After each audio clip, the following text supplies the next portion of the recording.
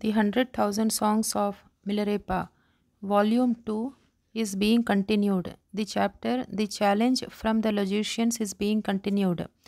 Dharlo then said, I asked you in the language of Dharma, but you did not answer my question in Buddhist terms. Instead, you have sung a deceptive song to cheat gullible folk who cannot sing this kind of trash. Who cannot sing this kind of trash? Your song may deceive fools, but never me. If you cannot answer my questions today with scholastic language in Buddhist terms of academic tradition, but shamelessly still intend to receive alms from people with your deceiving songs, you well deserve to be trampled down. Saying this, he seized a handful of earth and threw it in the Judson's face. The Judson brushed it off, smiled at him, and said, How can you, the scholar who adheres to words and books merely for the sake of the pleasures of this life, act in accordance with the Dharma? Driven by your powerful karmas and sins, all your learning and priestly disciplines will only bring you more unhappiness. As I understand them, all dharmas are remedies for human passions and desires, but the way in which you practice them will only increase your passions and desires. Therefore, my dharma and yours are completely different and contradictory. Since we do not speak the same language nor believe the same principle, how can we find a common base from which to discuss the dharma? Now, seeing all these things, Rechungpa thought to himself, Although I am not worthy even to match a single hair of my Guru's head, if I do not beat this sinner who is now trying to hurt the Judson, I shall then violate the Samaya commandment, Tantric precept, but if I punish him, I will create great merit.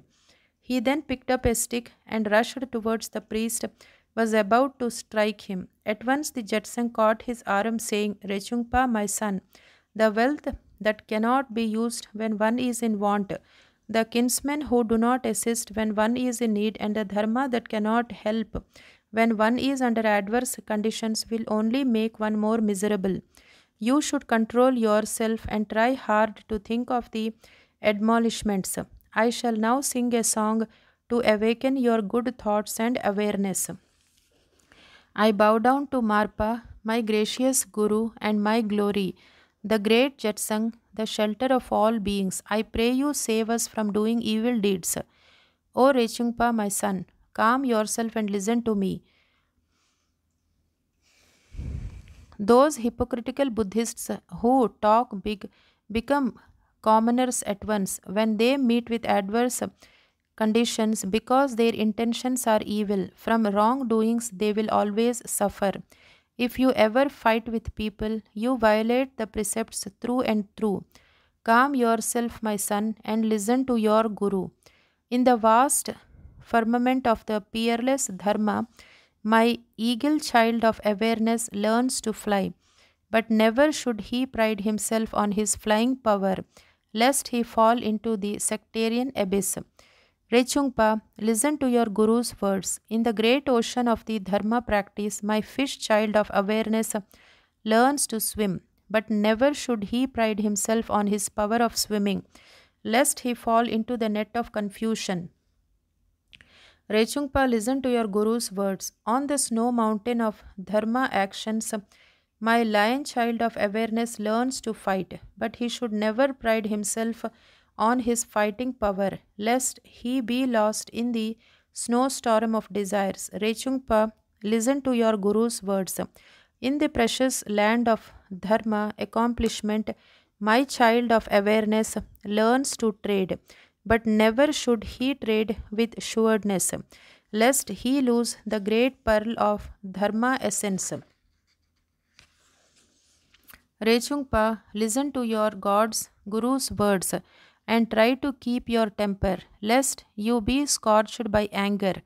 Rechungpa, discipline yourself and quench your passions. Hearing the Jetsang's song, Rechungpa calmed down. The patrons in the assembly all blamed the scholar priests. Rechungpa was also slightly criticized for his outburst. After this incident, the patrons were all confirmed with a deeper faith than ever in Milarepa. It was the scholar priests who first had the intention of slandering the Jetsung, but in doing so, they had only disgraced and discredited themselves. Being frustrated and humiliated, Dharlo, Loden, and some other monks again went to the Jetsung on the following day to seek revenge. They brought much meat and many books with them.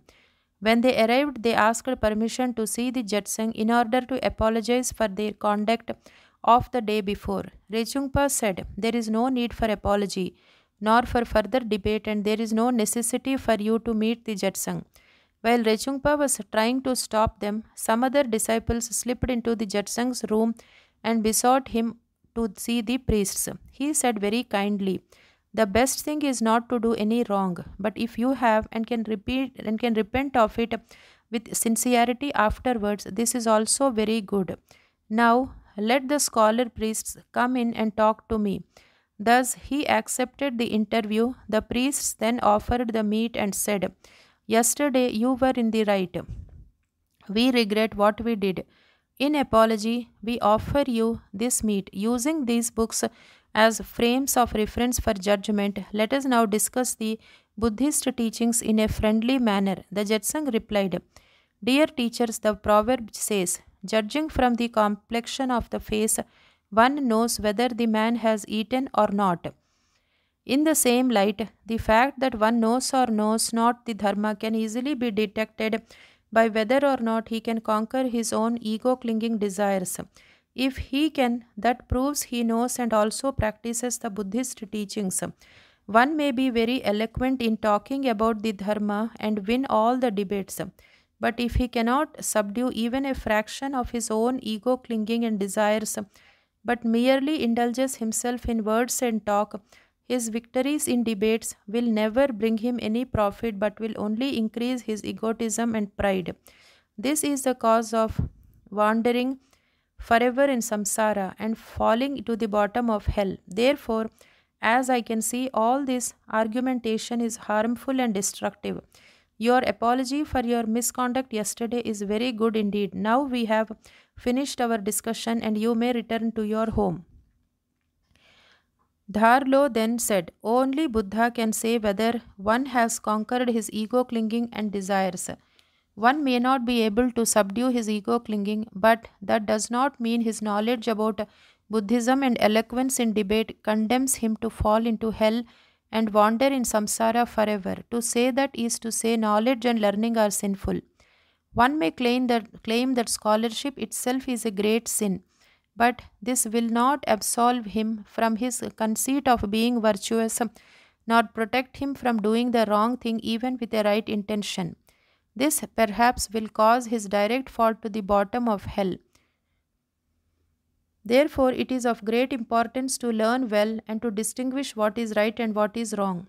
From these reasons, we must discuss the Buddhist teachings. Since I am familiar with the rules and manners of conducting a debate, I suggest that you choose a topic in which you are well versed and propound a proposition in its light. We will then evaluate it and give you our opinion. On the other hand, if you think that we are not well learned scholars, you may ask us any question you like and we will try to answer it." The Jatsang replied, "If you must insist, I have no other choice. Both of us are known to the people here. They have heard of us, see us, and know us well. I shall now take up a topic beyond both erudition and ignorance. I will ask you some questions. Also, I will propound my proposition on Buddhist teachings. Now, please answer me. Is space obstructing or non-obstructing?" The scholar replied, "No one would ever ask this kind of question. But since I have given my word just now, I must give you my answer. Of course, space is non-obstructing. What else could it be? But I think space is obstructing," said the Jetsung. "What is your reason for daring to make such a presumptuous assertion?" In the meanwhile, Milarepa had entered the samadhi of solidifying space and replied, "Let us see whether space is obstructing or non-obstructing. Now will you please stand up and move around or stretch your limbs?" The scholar then tried to move, but found he could not do so. He had to remain in his original posture, unable to even to open his mouth, and sat stiffly there like a dead image.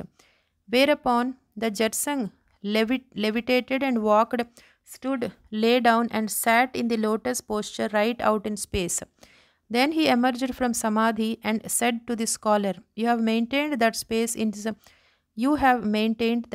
is non you have mentioned that space is non obstructing, but why cannot you move your body? This is because you have learned evil spells and black magic from your gurus. What happened to me was simply due to your evil mantras and sorceries. It is a well known fact recognized by all sentient beings that space is non obstructing. Milarepa then asked, Is it true that without conceptualization and rationalization, space is regarded by all as non obstructing?